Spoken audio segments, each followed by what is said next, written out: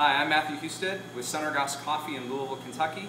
The purpose of this video is to show you 3 different varieties of burr sets for grinding coffee. So we're going to start with the first one that's on my right, your left. This particular set of burrs is for your typical retail grinder. We tend to refer to these as a masticating grinder or a masticating burr set. And the reason for that is the surface of the grinder, or of the burrs, that cut the coffee do a lot of chewing and a lot less cutting. The coffee will come in from the hopper through a channel into this gap that receives the whole bean coffee. From there, it hits this first set of teeth, which are very coarse. There's no cutting surface to them, and it just breaks the coffee down into smaller particle sizes.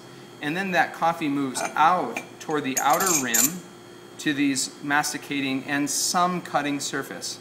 The coffee comes out, it's spun out of the grinder housing by resistance that's provided by these wings. So this is your typical retail grinder. Big advantage, they're cheap, they're accessible, they're easy to produce. Disadvantage is they chew versus cut, and they produce a lot more heat in coffee and much less consistency in grind size. Second set of burrs. This is from a typical espresso grinder. You'll find these in like a Super Jolly as an example, but almost all decent commercial espresso grinders are going to have a burr set like this. These operate essentially in the same way as these retail grinders, or retail burrs, in that they take whole bean coffee in. Now they would be on a horizontal plane versus a vertical plane like these do. But they'll accept the coffee from the larger opening here in the middle. They don't masticate, but they cut right from the beginning. So you have a lot less resistance in the coffee at that stage, much more cutting and moving toward the outer rim, and therefore less heat, less damage to the coffee. And then the coffee grounds move to a finer and finer set of teeth on the outer rim. Huge advantage to these is controllability over the size of your grind, and we're talking about very fine grind.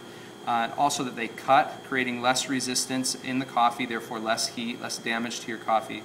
The disadvantage is they're a little more expensive, but they're necessary, especially in espresso applications. So again, you'll find these in espresso grinders. You'll also find these in some higher end retail grinders, but that's not quite as common. And the last set of burrs that we're going to look at are conical burrs.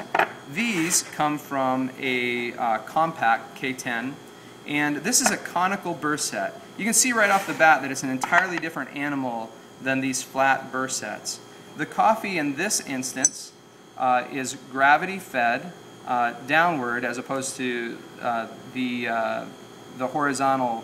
No, these are horizontal, into this larger opening where, again, right from the beginning, they're cut with these particular teeth in the burr, and then they move downward to the finer cutting surface of the burr.